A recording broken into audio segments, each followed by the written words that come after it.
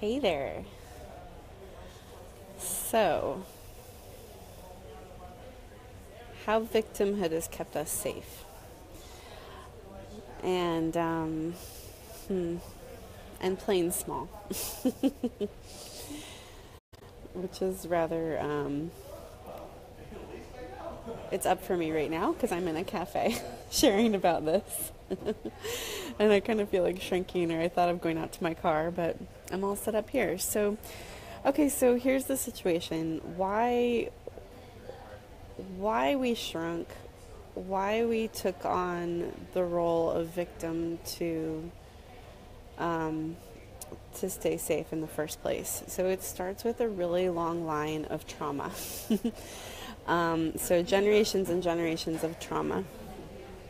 So when you get to your current incarnation and you're a kid, and there are these generations of trauma that your parents are carrying, um, what happens is that you, when you're in your full power, in your full spectrum, sparkly fantasticness, um, it will provoke others to be in that themselves, to be great.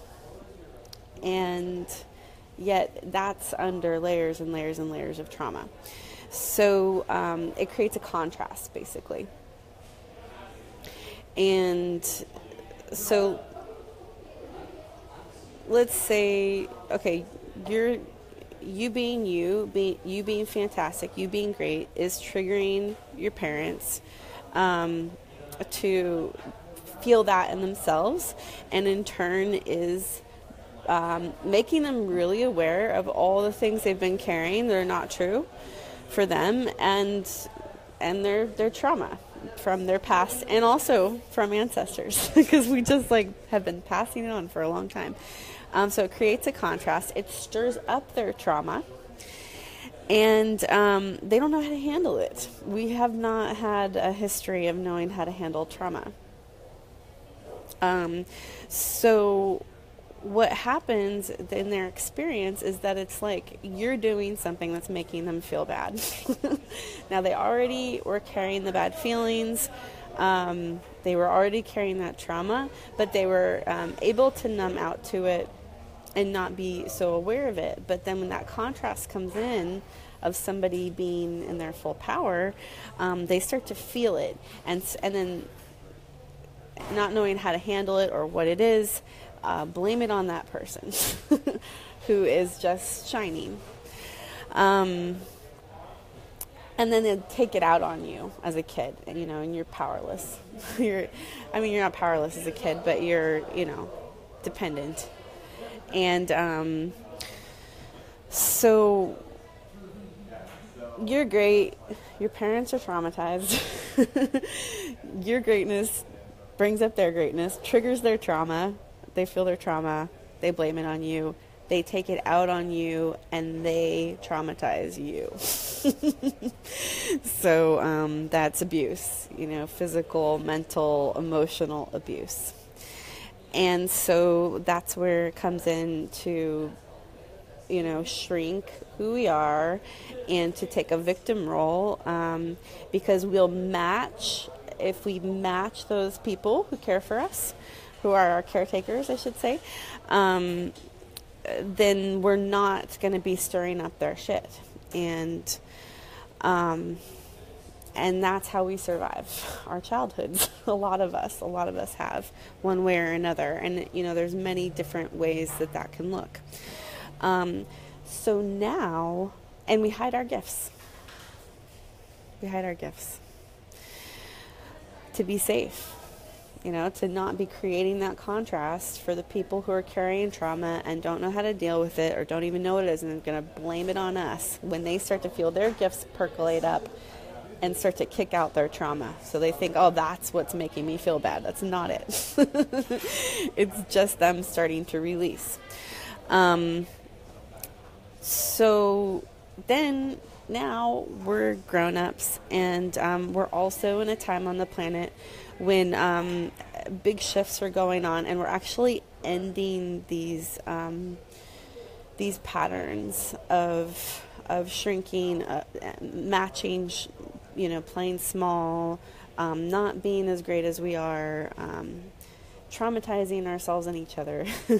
It's ending. We're like a bridge to the future, and so there's a lot of trauma coming up right now because our spirits are just kind of over it. Like many of us are just like ready to start being who we are. We want to support our children in being who they are. We don't want to be passing on that trauma. And so, but then we come right up against this really, really deep survival pattern of being a victim. And it's not it's not congruent with who we really are. It's not really true. We're not really victims, but it has been a really effective survival strategy if we had any kind of trauma growing up, and most of us did, of one kind or another. So. So I'm doing this video because, a lot of people are kind of discovering that they have trauma, and we're coming out about it and we're talking about it, and it can very quickly become a story that we're beating the drum of, because it's like for so long it's been denied, and then we start saying, well, this happened to me, that happened to me, I'm this way because of this, which is an important part of moving it, is to, one of my favorite cues in yoga is like, you got to feel it to heal it, or you got to recognize it to heal it, you got to see it. That can help a lot in the process. However, sometimes we kind of get stuck on that step and just keep telling the story over and over and over again, and then we're just recreating it. So, and re-experiencing our trauma, and we're validating it. So there comes a point, and it's up to the individual if it comes sooner or later. But I'm just talking about this because I feel it's time we can start passing this on, that we can do it sooner. For those of us who have been working with trauma for a while now, like we can start to pass on some of what we learned about it, and that what you say is powerful. That is manifestation. And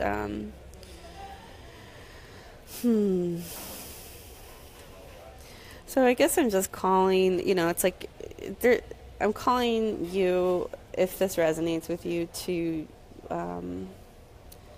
consider some other ways you could look at it. And for me, the way the way I keep looking at, keep discovering like the hardest times in my life are that they're gifts. And also that I don't always need to learn that way anymore. Like, it doesn't have to be so hard. Something beautiful is happening. And, like, that trauma is stored in our bodies. We inherited it from our ancestors, and then we got some of it fresh in our own childhoods. And so, there are ways to directly address moving it out of your body, like,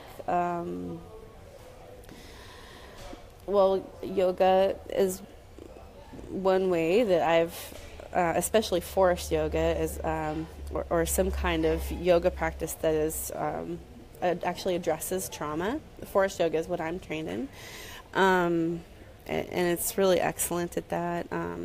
Massage. I mean, obviously, like, we know about therapy, and a lot of times I see therapy really making this worse, because we just go in there and talk about how bad everything was, and we get validation for that, and it kind of scratches an itch, but it's just like keeping it around. And I prefer more quantum versions of support, like coaching. Coaching's about what's possible, what's happening now.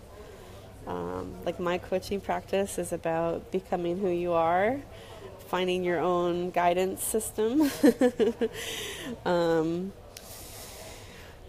there are lots and lots and lots of healing modalities. You know, there's past life regression, and there's plant medicine. You know, there's native ceremony, and so to find the things to address what's going on in your tissues, the issues in your tissues, cleansing your guts. Exercise can do it, and then alongside that, start trying on some new stories about what's really going on. Today I had the opportunity to talk to somebody who's going through something that I've been through a number of times. It was really, really hard for me, and yeah, I feel like it's giving those experiences for me a lot of purpose. I've already found peace with what happened and my choices, but to be able to share it with this person who's going through it for the first time and support them in their own awareness of what may really be going on is quite a privilege for me. So, whatever your trauma is, wherever you felt like a victim,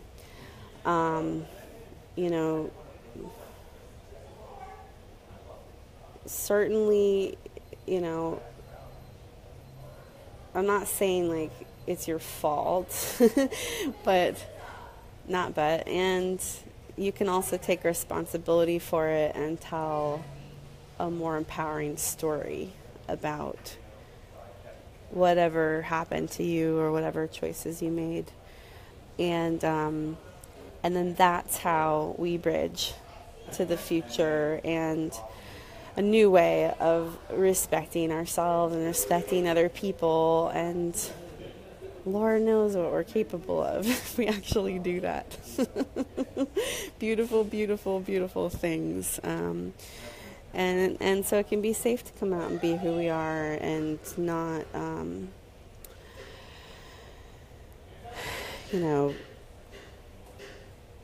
not be triggering other people all the time. But in this time, it's still happening. I heard somebody in the cafe here getting triggered earlier and calling somebody a faggot and something about nail polish, and I just, it's like that's somebody who's carrying a lot of trauma and is triggered by, I'm guessing, a man wearing nail polish. And becoming a really scary person and, seeking to pass that on. So yeah, it can be a really vicious cycle, but I am convinced that it's ending right now, and that's why it's up, and that's why we're all starting to tell our stories. And it's just, we can go round and round longer if we want, but here's something. This is what I think is going on. Oh, hey, Sandy. I'm kind of almost done. So you might want to start over. I don't know. I might be rambling a little bit. It's hard to tell. So what I also see is that, so if we play small to stay safe, because, being fully ourselves can trigger other people's trauma when they start to feel who they are. It's actually not working anymore. Cool. So it's not working anymore to be like, it's no longer safe to really play the victim and to really play small and not be who we are. Like, it used to work better. Or maybe it was just we had the illusion that it was working better, but it just seems like right now it doesn't work. So we might be like kind of, running to these islands of victimhood and playing smaller than we really are. And then it's like, still don't feel safe. So to me, it's like, well, if I don't feel safe being me and I don't feel safe being not me, I'll choose me. And on this side, choosing me is, it's like doing my work to clean my body of trauma that I'm carrying and slay the illusions that